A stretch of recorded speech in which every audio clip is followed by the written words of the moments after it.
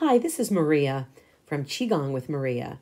I'm coming to you today with a brand new format, and that is my radio broadcast. So pop in your AirPods, put on your headphones, go for a walk, spend a few minutes with me talking about the issues, wellness topics, and thoughts of the day. Today, we're going to take a deep dive into my new summer mantra, which I hope will help you as well. I really enjoy a you pick two on a restaurant menu. I consider it such a treat when I'm able to get half a pizza and a salad at Blaze Pizza, or a cup of soup and a half a salad at Panera, or when Cracker Barrel lets me add 2 vegetable sides to my grilled chicken entree. It just feels great. It's wonderful. It's a great way to get exactly what you want without overindulging or over-ordering or overeating.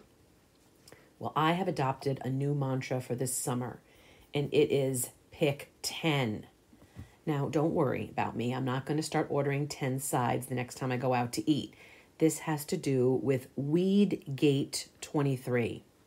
Yes, I said it, Weedgate. Doesn't it seem like there are more weeds this summer than ever before? They're growing faster and longer and stronger this year than I ever remember. I have to be honest with you. I would rather scrub 100 toilet bowls than pull the weeds from around my house. It is painstaking. It is backbreaking. It really feels like work to me. For months, I have done it a certain way, and I think I'm going to start doing it differently based on my new mantra.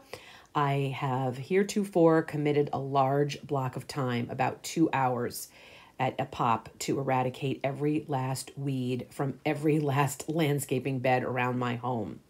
Every time I do this, I feel like I've run a marathon, and afterwards I'm tired, I'm grumpy, and I'm just done. I recently decided to change it up and apply my new approach, pick 10. Every time I have a few extra minutes, if I'm on my way out for a walk or coming in from somewhere, I'm going to put on my gloves and pull 10 weeds. Sometimes I'm on a roll and I end up picking more, but I try to intentionally stop after pulling not many more than 10. I recently decided to apply the pick 10 approach to other things in my life, and I think you may want to do so also. How about doing just 10 minutes of one of my Qigong YouTube videos and watch your stress melt away and give yourself a quick energy boost? Or you can take your favorite move from one of my routines and do it 10 times. I love working out in the morning with my handheld weights. Sometimes I'm just too tired or I don't have the time. And so my new approach is to take just one of those arm strengthening exercises and do it for 10 repetitions. We know how helpful it can be for our health to drink an entire glass of water before each meal. Sometimes that's just not possible. So how about taking just 10 sips? If you're feeling stressed or overwhelmed and you don't have time to take a nap, how about trying just taking 10 deep breaths to refresh your mind and your body? Or you could even do 10 jumping jacks to get your heart rate up and boost your energy levels. So if you're as tired as I am of spending hours in your garden, pulling out the weeds and breaking your back, say goodbye to this tedious and terrible task and say hello to the new You Pick 10 approach.